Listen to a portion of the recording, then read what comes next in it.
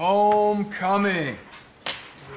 All right, by show of hands, who knows the supernatural origin of tonight's homecoming party?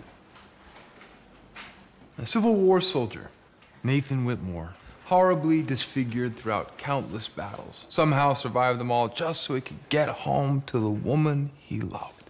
And when he finally got home to his farm, he found her in bed with his brother. And he did what any sane man would do.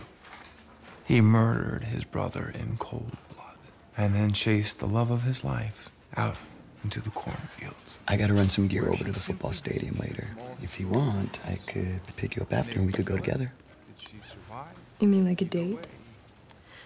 Because definitely not.